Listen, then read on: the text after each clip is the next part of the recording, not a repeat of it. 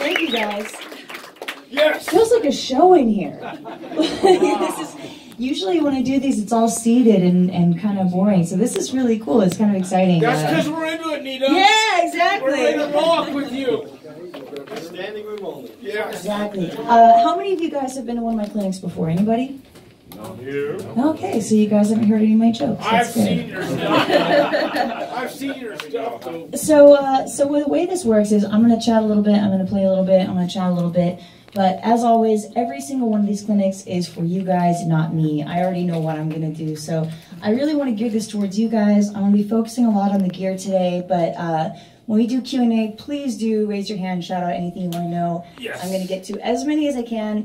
And then as soon as we finish up, I'll be right out there doing meet and greet, signing autographs, taking pictures with every single one of you guys. So first things first. You roll on so many levels.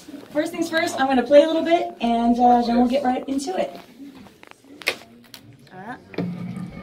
You guys hear? Yes. All right. A little bit louder wouldn't hurt. You guys know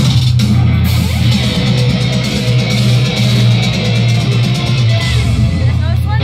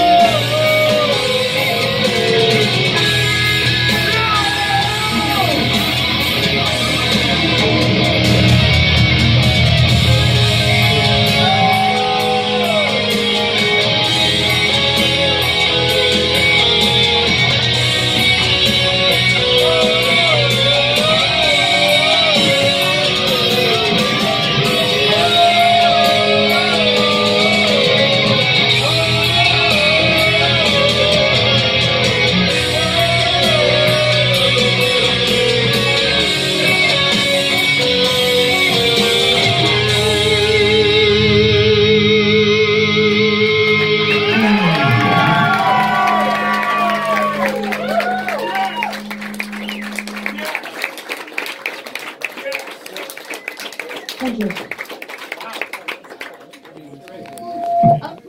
Keep rocking. What I'm doing. Okay, so I'm gonna go on my clean channel here for a second.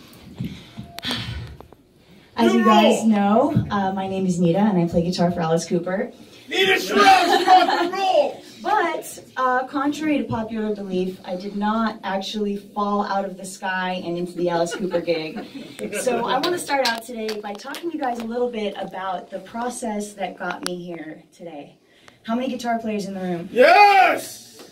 This is a good, actually, this is a good ratio for me. That's why I'm here, Nita. You don't play guitar? I do play guitar. That's why I'm here. And you're a heck of a You're singer, too. You're my idol. I think I heard you singing louder than my guitar. Yeah, Give this guy a hand, you guys. I know everything you're doing. I just don't have the strength anymore. Well, that's what we're going to work on today. But I'm going to ask you to let me talk now. Sorry. Thank you. I love your enthusiasm. Don't keep it up. Sorry. Thank you. No, I appreciate it. Respectfully. Thank you so much. So, I started playing guitar at the age of 13 years old, and there was a special movie that inspired my love of playing guitar. Any guitar players in here that have not seen the movie Crossroads? One. That's right. That's your parents' fault. That's not your fault. Sorry. That's you. Ellison coffee shirt. Okay. What's your name? Cadence. Cadence. You have some summer homework. Okay. Dad? Is this Dad? So make sure she does her homework. You have got to see the movie Crossroads. Okay. Can you play guitar? Yes. Okay, so this is the movie. Just be careful, Dad. She's going to start playing a lot faster after she sees this movie. So you guys have all seen Crossroads. You know the scene I'm talking about at the end of the movie. And I'm not going to spoil it for Cadence, but the rest of you guys know the great scene in the movie where the protagonist meets the devil's guitar player, who's played by Steve Vai. Very good, Steve Vai. Good. You guys get 1 gold star. Generation X is coming next month. You guys get, all of you guys get an A+ on that one. So Steve Vai, the great Steve Vai, did that scene in Crossroads. And to this day, I still aspire to be as cool and collected and awesome as Steve Vai was in Crossroads. And that was it. So I was 13 years old. I joined my first band. I did my first tour 2 years later when I was 15. That was Vans Warped Tour, which sadly is no more. But it's such a collective sigh. But it's such a great way for a young band to cut their teeth. And I remember I was in an all-girl band. I was an all-girl metal band. We were playing on the smallest stage in the entire festival. Our stage was what's called a rotating stage. So one person in the band had to get up at 7 o'clock every morning and go down to the festival grounds and ask what time we were going on. And it could be either 10 o'clock, right when doors opened, or it could be 8 p.m., like right before the festival headliners. So we were basically on jump at a moment's notice for the entire summer. Whoa, cool. Most bands tour in a van, right? So we got a van. We borrowed a van for the summer for the tour. Bear in mind, I'm 15. Bass player in the band is 13. The other 2 girls in the band, I think the drummer was a little older than me, and the other guitar player was 2 or 3 years older than me. So we're all in high school still. And so we borrowed this van. The van broke down 2 exits into the tour. 2 freeway exits in, and we're done. We're on the side of the road. We had to call our drummer's mom to come and see us. She brought our drummer's truck, which she had gotten, I think, for a 16th birthday present. You guys know those trucks, the pickup trucks that fit 2 in the front, and then they have the cab and the cab cover on the back? So we did 2 months of Vans Warped Tour with 2 people riding in the front cab of the truck and 2 people laying in the back of the cab underneath the camper bed. That's rock and roll. It is rock and roll. Hell yeah. And if you guys have ever ridden the back of a truck, which I hope most of you have not, you're not supposed to ride back there. Like, it's not made for humans. It's if you're driving around in the summer, you're driving through Texas, you're driving through Arizona, it is so hot in the summer, and it is so cold at night.